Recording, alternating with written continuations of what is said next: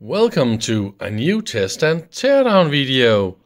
This time it's another one for the DIY homebrew catalog.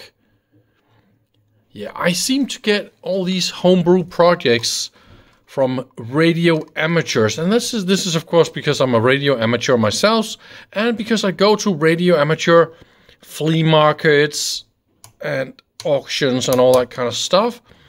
So this is where I meet these folks, and I love to buy all sorts of homebrew stuff. This one is a receiver only, and it will do 20 meters and 80 meter bands. And for those who are not familiar with the radio amateur slang, it is 3.6 megahertz or 14 megahertz band. And you can do AM, but you can of course do single sideband. That's the most normal thing to do. Maybe you're old enough to know about this. So this whole tuner part here is a reuse of a 1930, 1920, like a really old AM radio. All this is completely reused from one of these. And I think that this is also a reuse or a remake. The cases looks like it's homebrew, but it's very well made. We got some screws here. You can see the aluminium pieces here. They are screwed from the top to the bottom, and we got some nuts down here. And then it is carefully sanded. Let me show you here in the paint. Look at that. This is a screw right there. It is that carefully sanded and polished. See, we got some screws here holding this little piece of aluminium. I don't know if I can get a good shine of the screws. But it's really well made, this case. And even the knobs, they are hand turned on a lathe. I mean, homebrew. Really? Even the feet, home turned. Ha! Aluminium. Nice done. Good work there. And everything is completely reused or redesigned, homebrew or a remodeled of something. I mean, this is made by a guy with this radio amateur call sign OZ4EF. And I believe this is as old as the start as of 1970. Yes, this is about 50 years old. And back in the days, radio amateurs had a lot of patience and a lot of skills, but absolutely no money at all. So, that is why you make your own receiver out of bits and pieces and parts you could find and salvage from all sorts of whatever. I think this one is already without the screws here, so there's a big chance I can just push out the entire...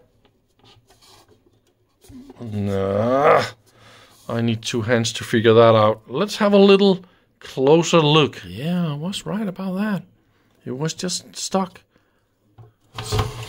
So the idea is you just pull out the entire unit from the case like that.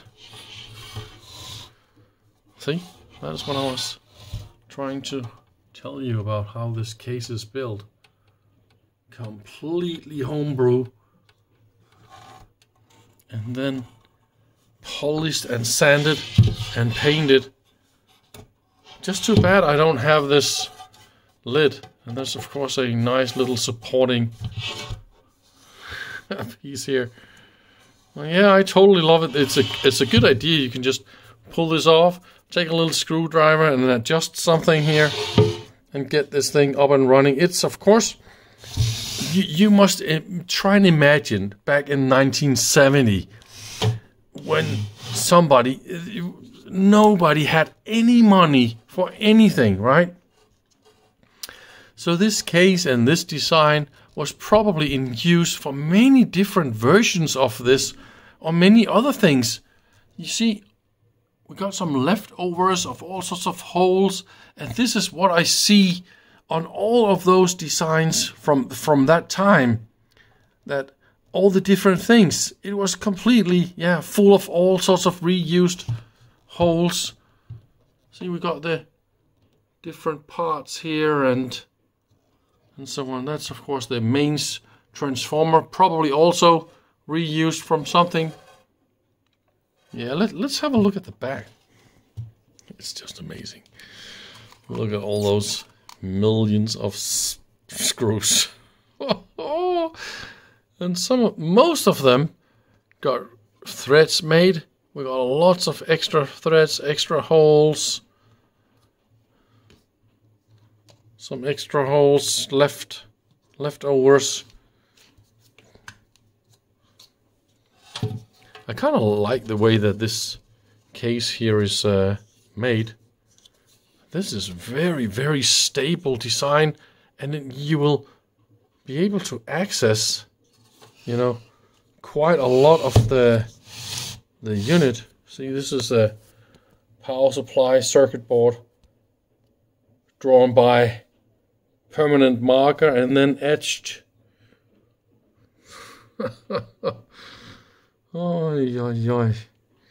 So this is got a little wire here.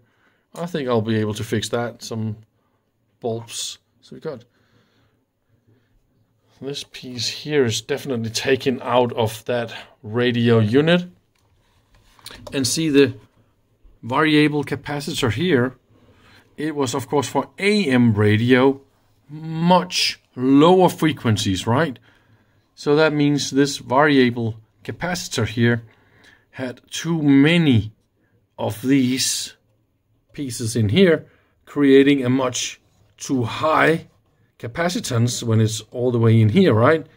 So to avoid, you just need to use this little piece of the movement. He removed a lot of these, so now the entire range here is exactly what he wanted. That is a fun way to do it. It looks also like it was stored with this side down on the side, because the circuit boards up here, they're nice and clean, but down here they're full of dust. Look at that, 50 years of dust. So there's a crystal oscillator down here, right? And that is probably the fixed oscillator for BFO or carrier recreation in single sideband. You mix your final product and then you generate a 0 hertz beat, and also the audio is recreated. That is how single sideband works. So here's the antenna connector. Probably I'm gonna show you. Yeah, I can more or less see the entire block diagram just by looking at this, because I used to design radios myself, so I can show you a little bit here of what is going on. So the the antenna signal goes in here. Here is a low pass filter, and this is wide band because this covers both 20 and 80 meter band. And then the signal goes to this switch here. That is the 20 or 80 meter band switch. And then the signal goes down here. So there's a preamplifier where you tune these two here. So we got some transistor amplifier here and transistor amplifier here. And then you fine tune to the band you want to receive.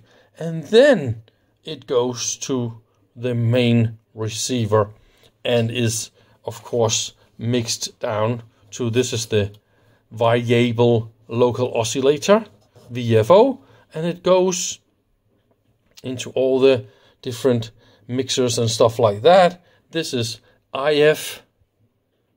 We got super nice filters here so that you can do it. I'm actually a little bit impressed they're able to do single sideband with these, but it's because they're using active amplification here.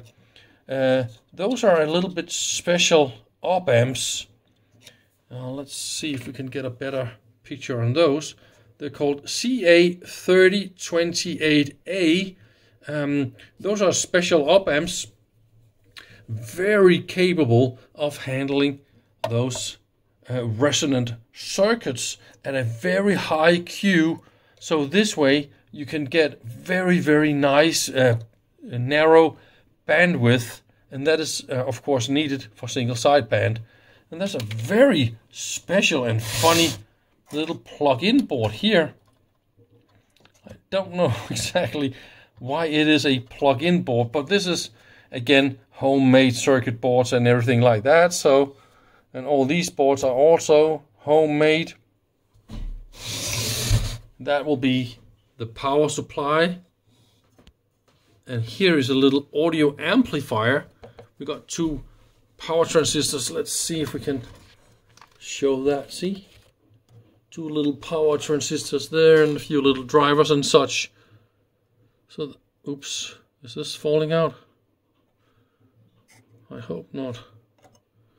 Yeah, so there's a potentiometer here that is not in use. This wire was cut and it's completely removed. It is not in use anywhere else. And I also think that there was a circuit board in here that has been removed. And also what we can see is the signals down here to that circuit board and to the next stage here. So it has been ripped. So this means we're not gonna get any kind of audio output from the IF system and to the IF amplifier, and then down again here we can see it goes to the audio amplifier and all that. So it's gonna be completely silent because we miss this unit. And probably the designer needed this board for some other little project, as just borrowed it for a funny little project. But it just means that we are definitely not able to get anything out of this unit. But I just really wanted you to see radio amateur spirit, homebrew kind of thing. You can imagine thousands of hours and a lot of wisdom and knowledge went into the design of stuff like this. And I see a lot of these things, transmitters, receivers and such, on the local flea markets. But it's definitely from the 70s and 80s and so on. Back in the days where radio amateurs were the really, really smart, clever dudes that could definitely make their own receivers and transmitters and all that kind of stuff. Today, the motivation of homebrew is more or less completely gone. You can buy ready-made equipment that cost a fraction of the parts in this receiver. So why would you bother? Why would you prove to anybody or to yourself even that you can design and build stuff yourself? Because you got plenty of pocket money and you can just buy stuff. Yeah, so yeah, things definitely changed. But I really like this one.